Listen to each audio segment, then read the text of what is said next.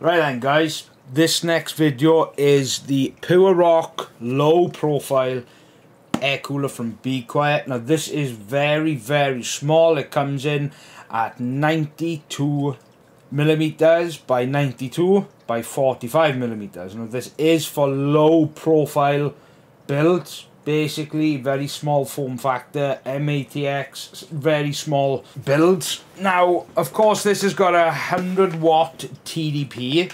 It does come with some accessories, primarily just mounting, because it's LJ 1700, 1200, 1150, 1151 and 1155 compatible, as well as AM4 and AM5. So what we'll do now is we'll get straight into the benchmarks and we will show you the thermals of this little tiny air cooler.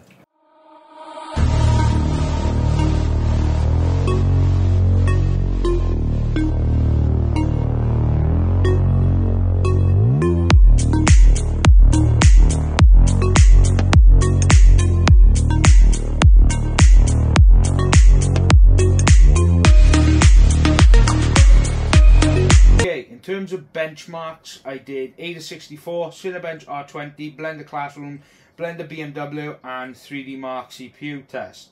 Now I did this primarily because this is such a small air cooler. I wanted to give it as much torture as possible. So for Ada64, this was a full 10-minute test. The idles were 31 Celsius and the max was a 71.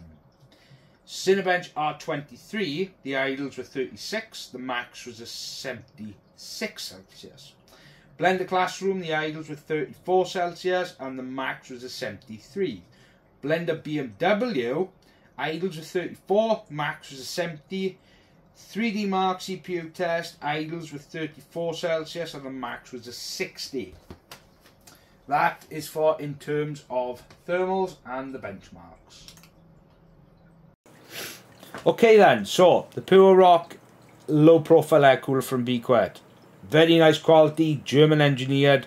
It, in terms of thermals, performed very well. For something this small, very well. I will give it to Be Quiet for such a small air cooler. I mean, it's only 92 mils. It is 42 millimeters thick. That is it. You can get fans that size. So, you know, that just goes to show how very efficient this little air cooler is. Now, of course, the box is very small. It's tiny. And, of course, it does come with a LGA 1700, 1200, 1150, 1151 and 1155 support, as well as AM4 and AM5. But this came out last year, the end of last year, so it's primarily for AM5 and LGA 1700 support. Now of course this is such a small box, you'd think that the cooler was this size, but it's not. As you can see, look at the size differences between the cooler and the box. It's huge. The box is massive compared to that, and this is so small, and it looks rather striking. I love the initial look of this. It looks really nice. It looks quality and it performs very well. Mounting it was actually rather straightforward. What you need to do is take off the mounting on here. You use the stock AMD backplate that comes with AM4 motherboards. Then you attach the two arms on the top and the bottom, and you screw it from the back of the mounting plate. If you want to see a tutorial on how to install it, please let me know in the comments and I will do that for you. In terms of should you buy it, well, this is primarily for small form factor builds. It's not for a build of this size. It is for a small form factor build. But of course you could buy it and put it in a big case, but then that is the whole point of a very small, low profile air cooler, is to have it in something that's got that's cramped, that's only got a certain amount of room. Should you buy it? I think so. I think it looks really nice.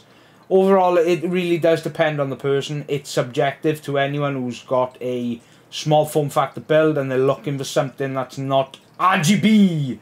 because, you know, RGB's for gaming. But overall, very good air cooler. It performed very well, and the look is just fantastic.